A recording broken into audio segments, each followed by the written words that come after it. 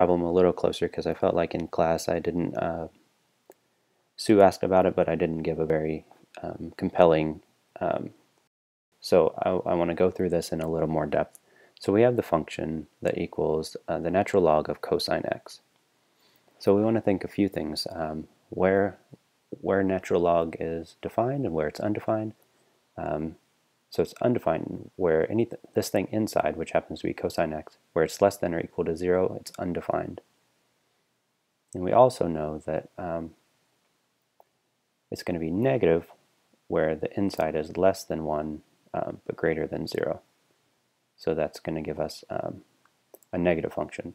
And the function is going to equal 0 where the inside is 1. And then, of course, it would be positive if the inside could ever be more than 1. And in this case, we can't. So right off the bat, we know that our equation, or our function, is never going to be positive. Now, where cosine x is equal to 1, that's where x is equal to 0, or 2 pi, and so on, because f is periodic. Our function is periodic. It also has vertical asymptotes. We can see that if you think of the log function as this is approaching 0, we're getting more and more negative. So we have asymptotes where cosine x is equal to 0, or that's where x is equal to pi over 2 or 3 pi over 2. And so that gives us a good feel for what things are looking like right off the bat. And then, so it shows us that we're going to have some gaps, and then we're going to have some periodic asymptotes, and we're going to have, we're never going to be positive, but we're going to touch 0 periodically as well. Then we look at the first derivative of this. So we take the derivative of natural log of cosine x, we get 1 over cosine x times the derivative of cosine x, which is negative sine x. So we have negative sine x over cosine x. So that function is 0, of course, when negative sine x is equal to 0. So that's where x is equal to 0, and where it's equal to pi, but pi is in this zone of being undefined. All right, and then of course 2 pi and on because it's periodic, like we said before. The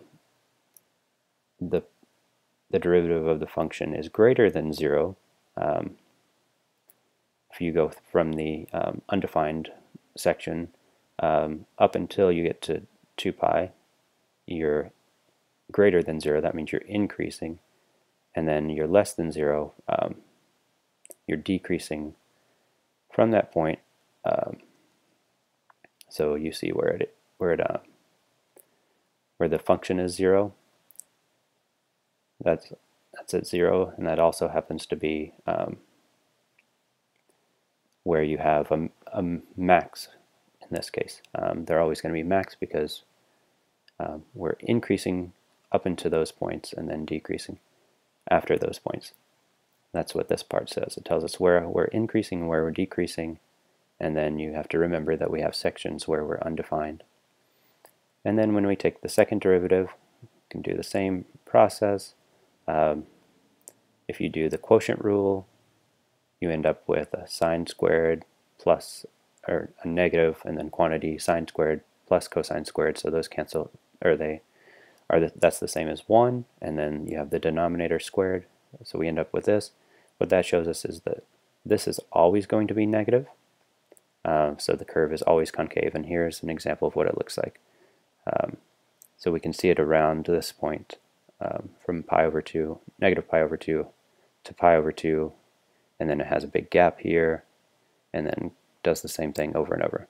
So this gap is where the cosine x is negative, and then these are where cosine x is positive. You can see it's increasing. It hits its max point at 0, which is at a y value of 0, and then it starts decreasing. Then you go through your gap, you increase, hit your max, and then decrease. And all the while, your concave. Okay, so I hope that was more helpful than my example in class.